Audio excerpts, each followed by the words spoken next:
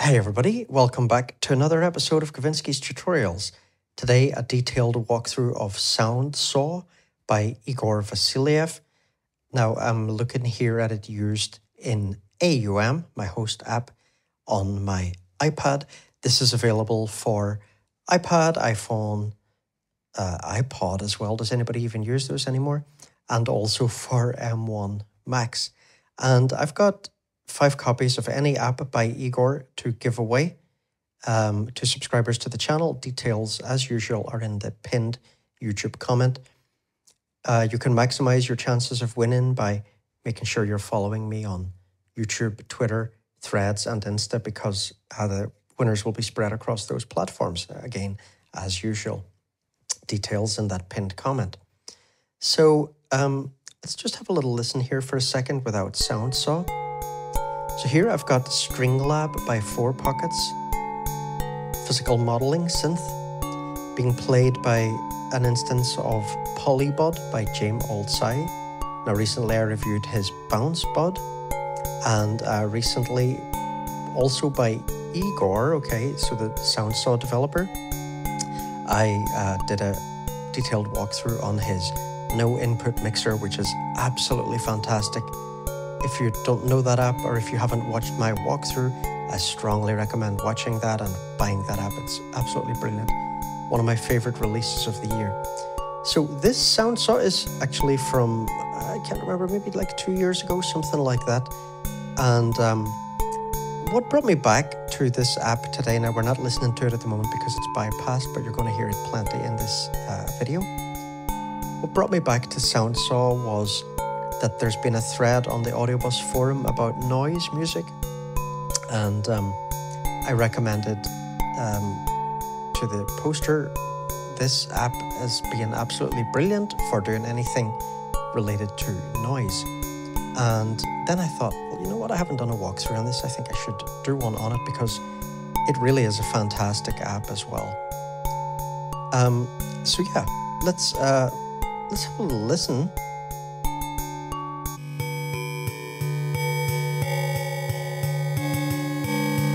I'm just going to go through some presets that I made. I would like to point out, by the way, let me just pause this for a second. So, you know, the app comes with a lot of presets, and yeah, some of them are really, really cool. But one thing is with this app, generally, you're really going to get the best results by learning how to use it properly and setting it up exactly the way you want it every time. And also, it's really, really interesting to do some live tweaking of it. It's not the kind of thing that's always just going to sound good to just like stick it on and just go through the presets. I mean, you can do that, but you're really not going to get the best results. So really best to learn how to use it, experiment with it, and dial it in every time, depending on your input signal, what that audio is like. So here, these presets here are just all ones that I made today, which I'm going to use to demonstrate various aspects of this app. So all of these were basically made to, you know, sound fairly good with this particular little session that I've got going here with String Lab and Polybud. You know, not all of these are supposed to be like particularly interesting examples of how to use the app. Some of them are, but you can see from the names.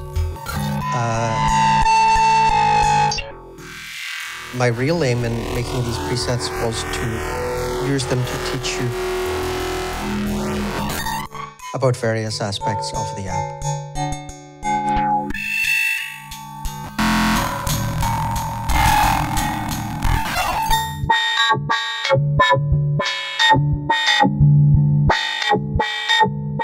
So you see, what you can hear there in that last one, for example, is one of the things that this app does really well. A kind of filtered distortion.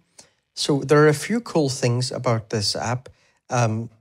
if we just take a quick look at the interface, I'll just mention first of all a couple of the special things about the app. So first of all, it's got this noise section over here in the input section, and we can choose various types of noise. Now, we have a static noise amount and a dynamic noise level, and we'll talk about that in a minute. But here we've got our different noise types: analog synth, digital synth, console, tape. Okay, we've got input level here. And now over here, output section, output level, dry wet mix knob. And one important thing to mention here, this filter, so we can choose between low pass and high pass. And we can dial in the frequency for that filter. Now, what you might think this is when you look at it and where it is, and it's after the dry wet and everything, you might think that it's filtering the entirety of the output, but it's not. It's only for the input signal, but not, see, it's not in the input section. It's not filtering the input before it comes into the app. It's only filtering the sound of the dry signal when we mix it in over here. So let's say we, you know, only wanted, let's get that dry signal in.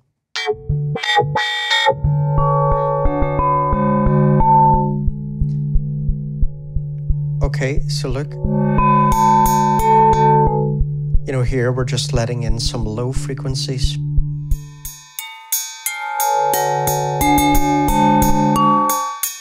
Right, so, you know, this is for tweaking the way the input signal will sound when we mix it at the end with the dry wet control.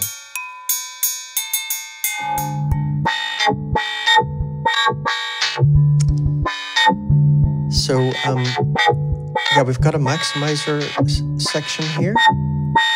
And this maximizer is very much part of what makes this app, I think, kind of unique.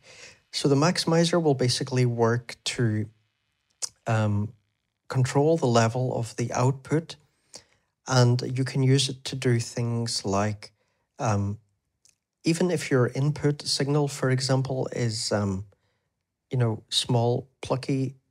short, plucky sounds with a reasonably fast decay, you could still set up your distorted sound to have a longer decay time, right? So it can do things like that. And the maximizer will also really help to emphasize the sounds of the processed audio.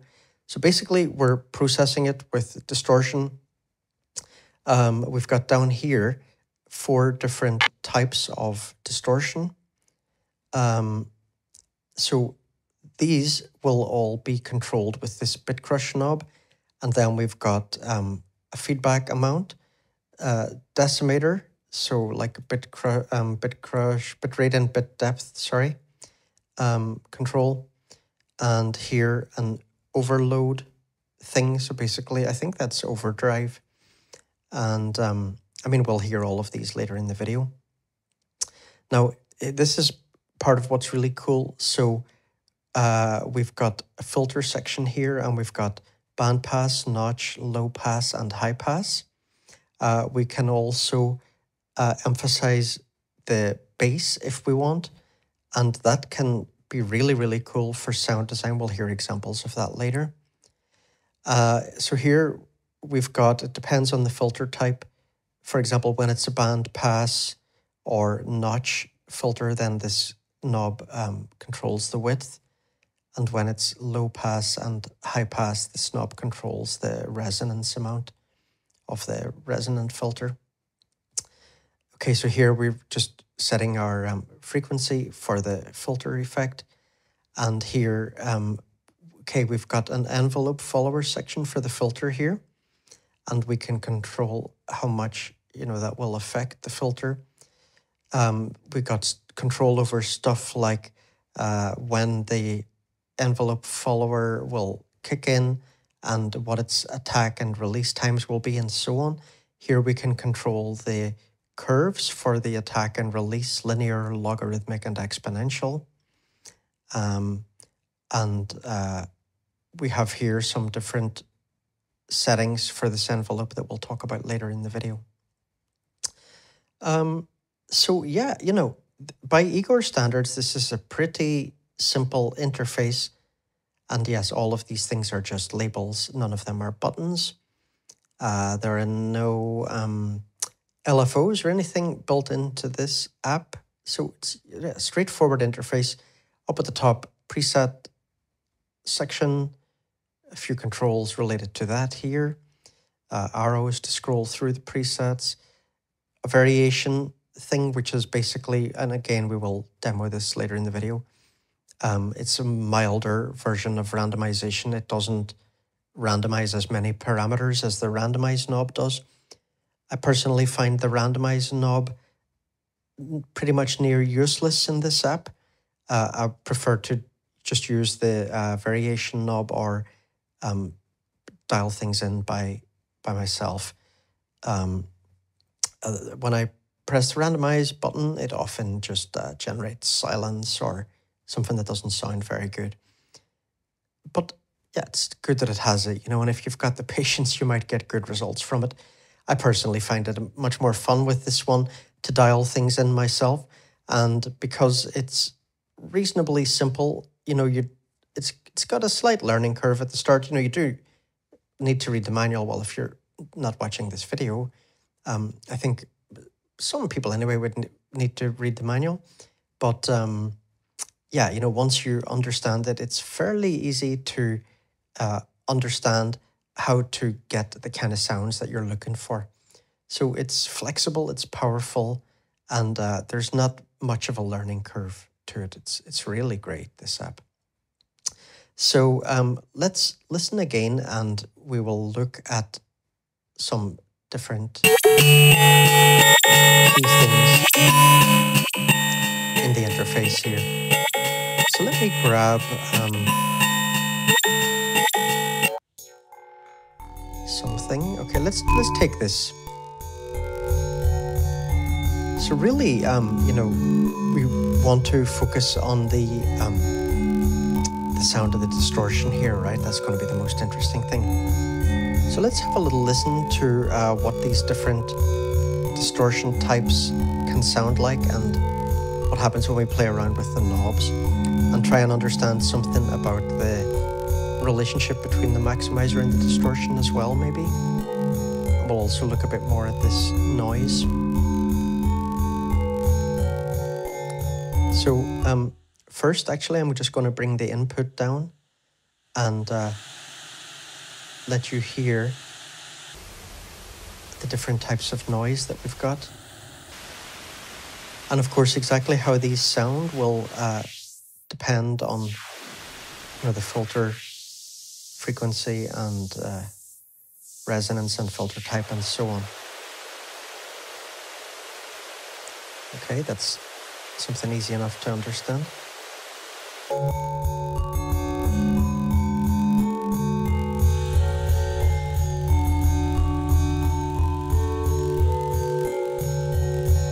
So in the in the input section, we've got static noise and dynamic noise, and the dynamic noise knob will basically control the interaction between the input level and the volume of the noise. We'll hear that in action a bit later on. Let me just click on this again. So let's change distortion types. Play around a little bit. So first of all, one thing I've noticed that's really nice is when we have this set to fractions, we can get cool kind of glitching effects by just jumping around with that bit crush value.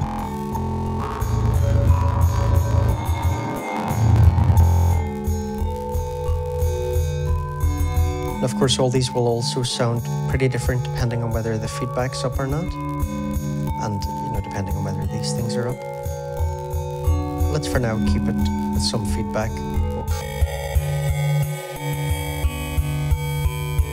So 2 bit crush algorithms, A. That's it without feedback.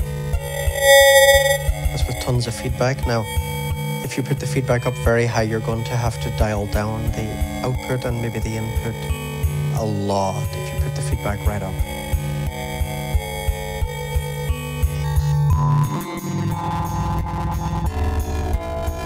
So when you're trying to dial in a particular sound, it can pay to go very slow with the bit crush knob, because as the manual says, it's not that useful to think of this in terms of controlling bit crush amount, because you know, the whole character of the sound can change drastically with just small changes in values here. So basically with the bit crush knob, just, you know, experiment until you get a sound that you like. But I do notice that,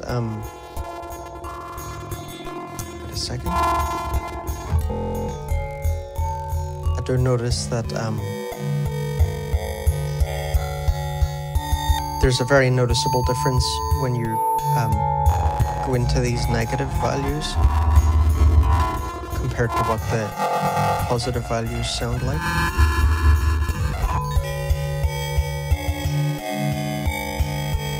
These are more your typical sort of bit crushy sounds, aren't they? This gets really gnarly over on the left side.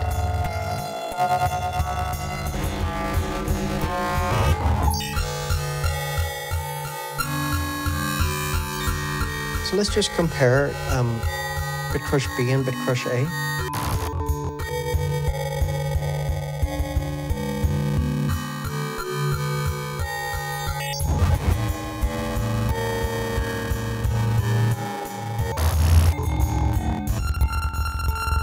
Okay, so they're pretty different.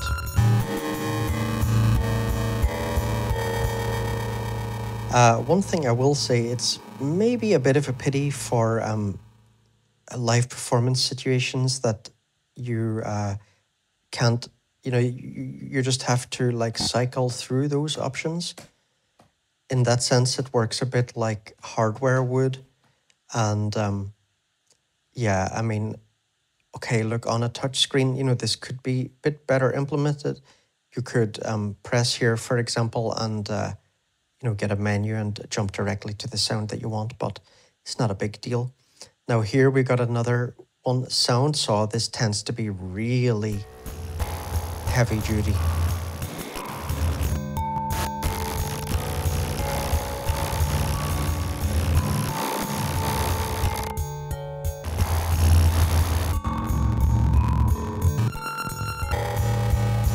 Let's listen to that fractions one again.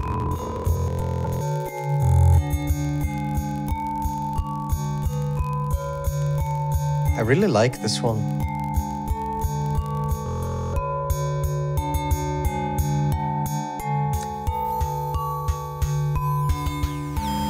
So here, this is basically a single knob for reducing bit rate and bit depth.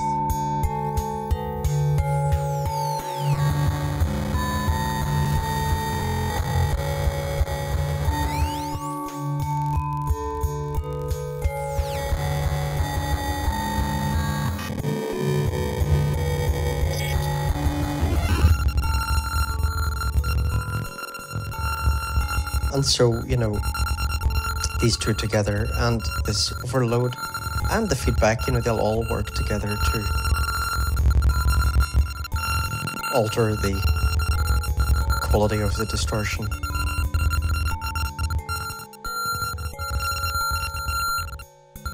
Now, when I change this, I might have to reduce this output, so let me just do it in advance.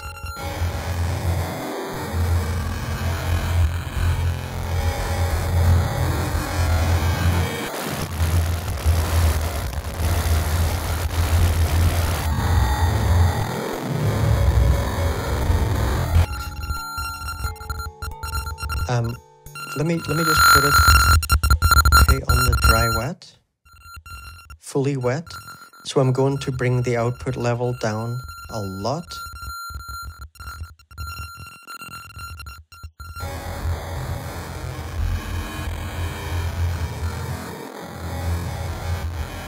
Okay, look, I'm going to bring up this input level a bit.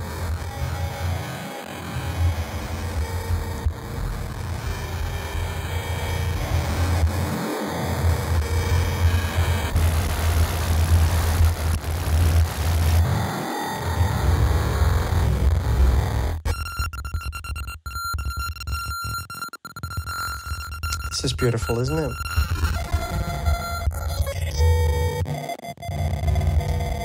Okay, let's pick another preset here.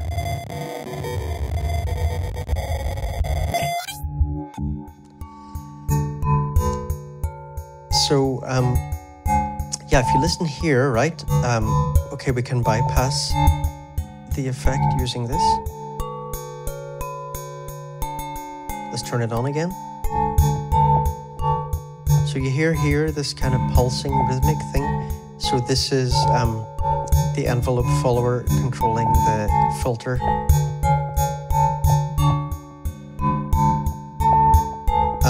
This section is one of the things that most people would probably need to read about in the manual to understand. So I always love having built-in manuals. It's very handy.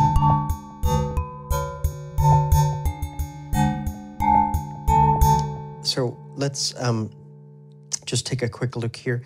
So the mode of the envelope generator. Okay, so single, this is just a single cycle envelope. I think that is fairly self-explanatory. Threshold, the envelope cycle is guided by starting and stopping the generator. Okay, so basically the envelope follower will only kick in over a certain level, okay, that is determined by the threshold amount. Now, repeat and continuous, yes, you kind of need to understand these. I mean, even if you don't read this, you'll be able to get it by just looking at when these buttons light up, the attack and release buttons, right? Because they will show you what the envelope generator is doing. But yeah, look at this. Repeat, the envelope cycle is repeated all the time while the generator is running. Continuous, the envelope cycle repeats continuously regardless of whether the generator is started or stopped. So basically, the continuous mode will not really pay any attention to stuff like threshold, right? So let's play around with that a little bit.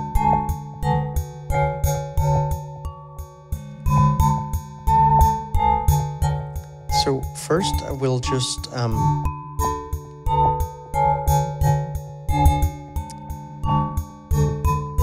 let's put it back to repeat.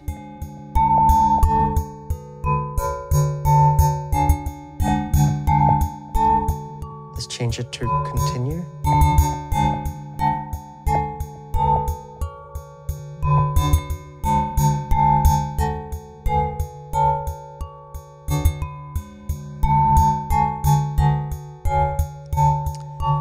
Look at those attack and release knobs lighting up.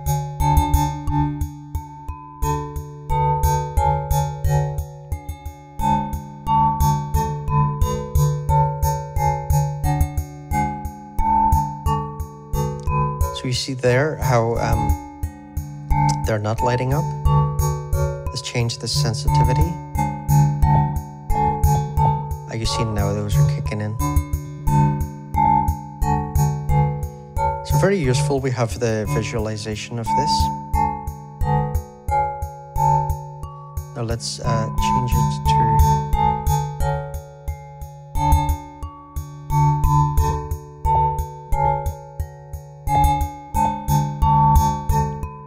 here we see the sensitivity knob, right?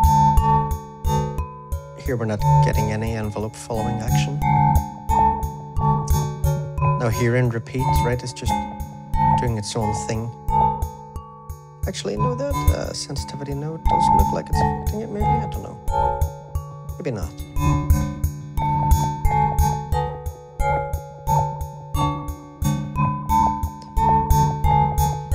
Let's change the attack and release levels there.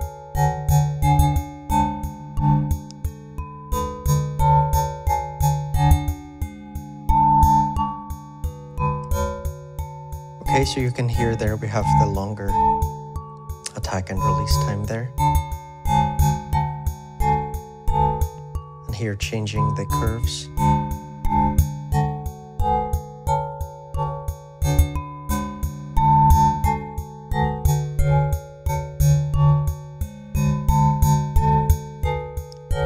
Let me change preset for a minute.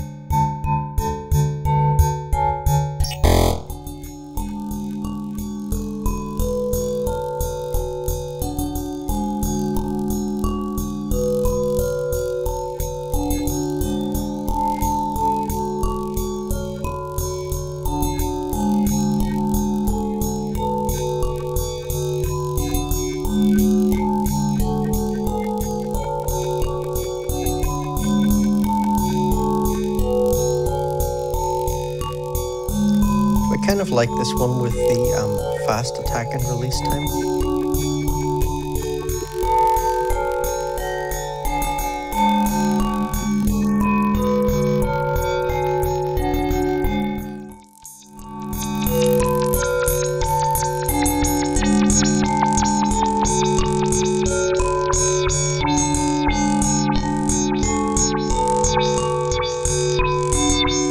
Okay, so if you're you know, putting in some kind of plucky type sound like this, and you want to get a kind of pulsing rhythmic filtering effect, you're going to want to play around with the envelope and filter settings quite a bit to get things set up the way you want them. Now let's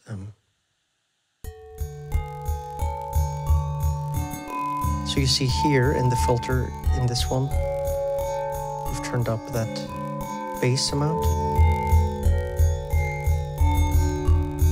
So hopefully, as long as you're listening on, you know, decent enough speakers or headphones, you'll hear that making a massive difference. If you're listening through the iPad speakers or whatever, iPhone, I don't know, will you hear that bass or not?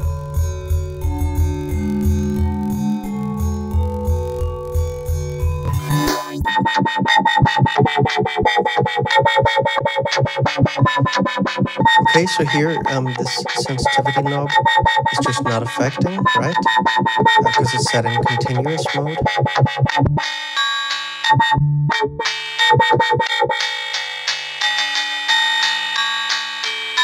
here the sensitivity knob will matter.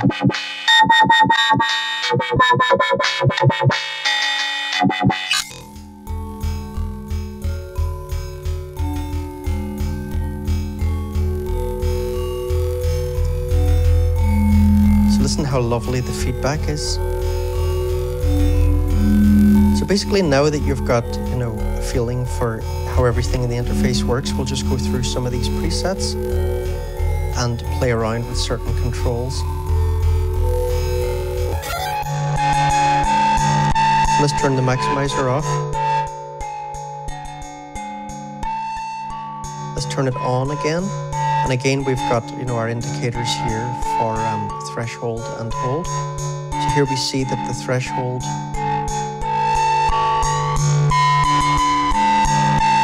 down here, okay, everything is over the threshold. So the maximizer is basically on all the time, right? If we start to bring it up here,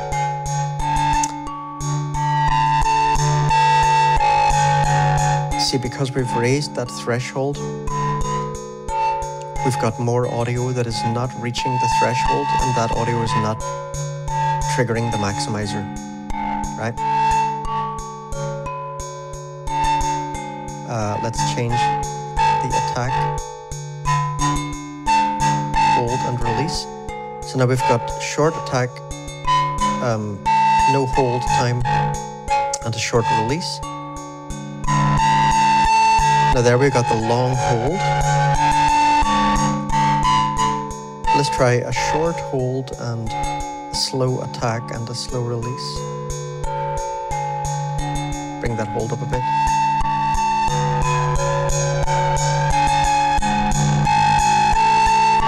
Right, so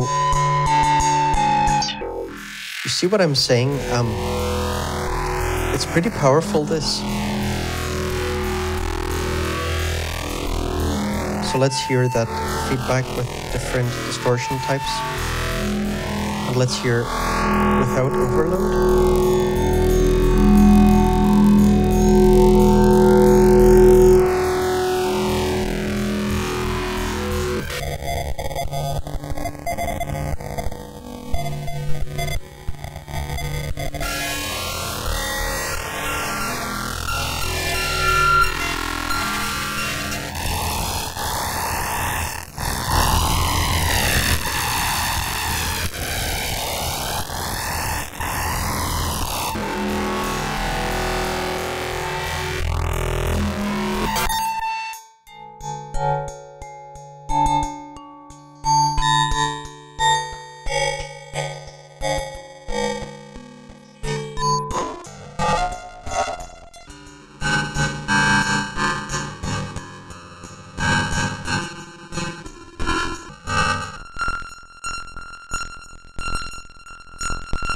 Love these kind of sounds.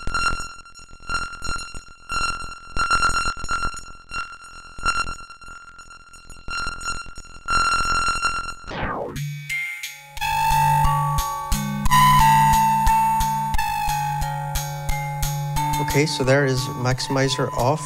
Let's ramp all of these up.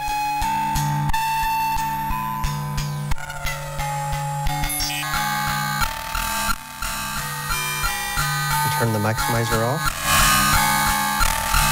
and sorry, on.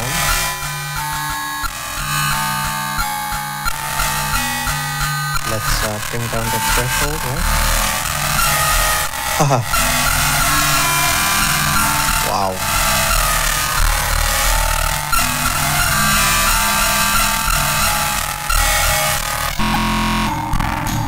Powerful stuff.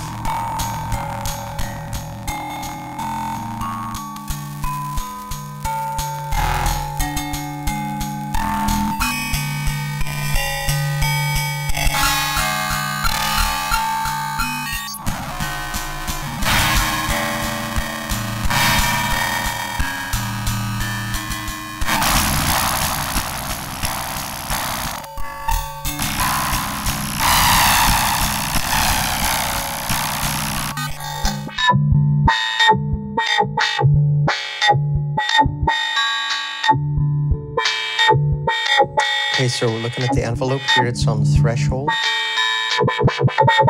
Now it's on repeat, right? So this really makes a huge difference.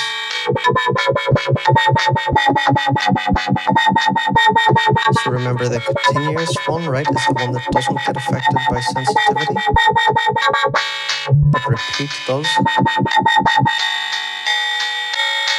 Okay, so here, we're not getting any envelope following.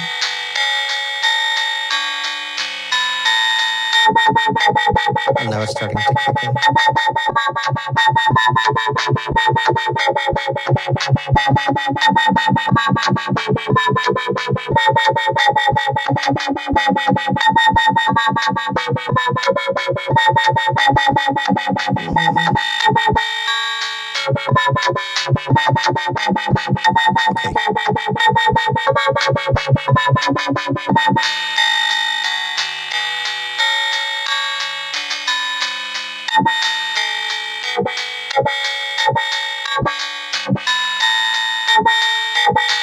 Again, play around with these a little bit.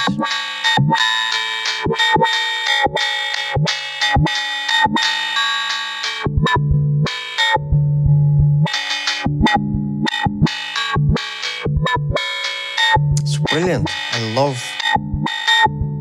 this envelope follower modulating the distortion.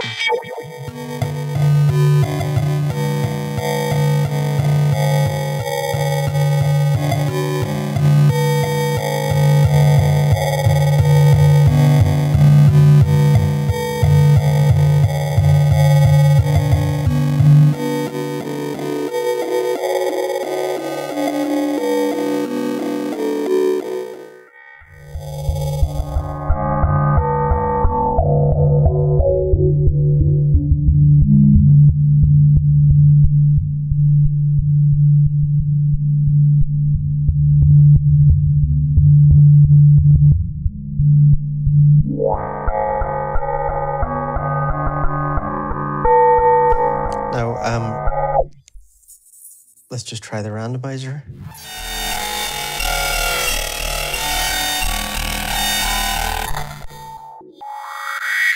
Actually, these results are not bad.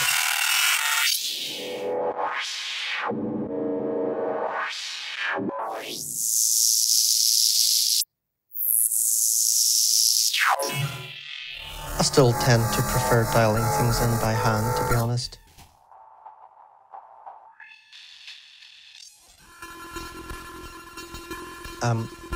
So let's just pick this one and see what the variation button does to it.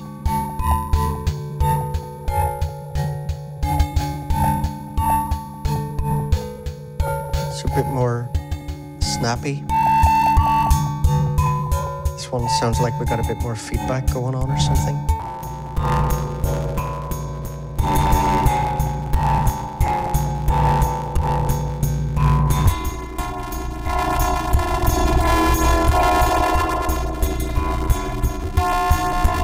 So notice with the variation button, stuff like the distortion type doesn't change. These things here are not changing, right?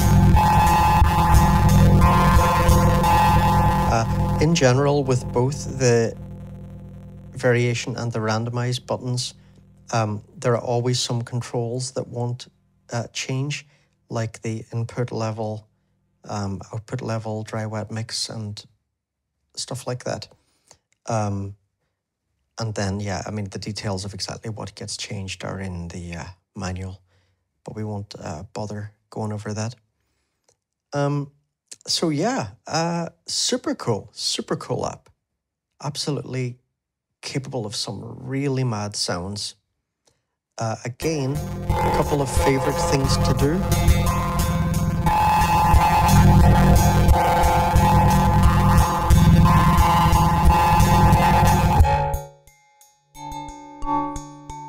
Is really, I think, play around with the envelopes.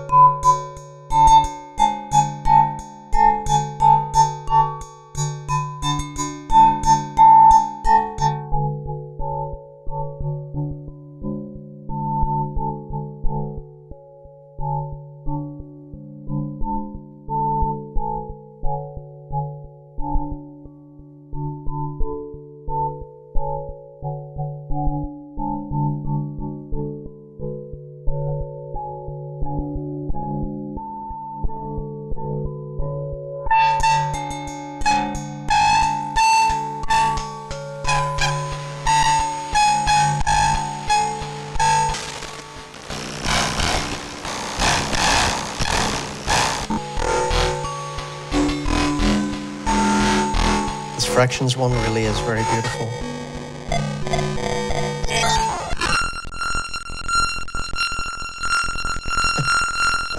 With this bit crush A set down here, it tends to sound kind of the same on every preset, maybe?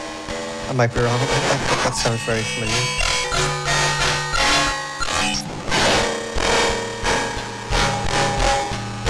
But this A and B, wow, they really are different.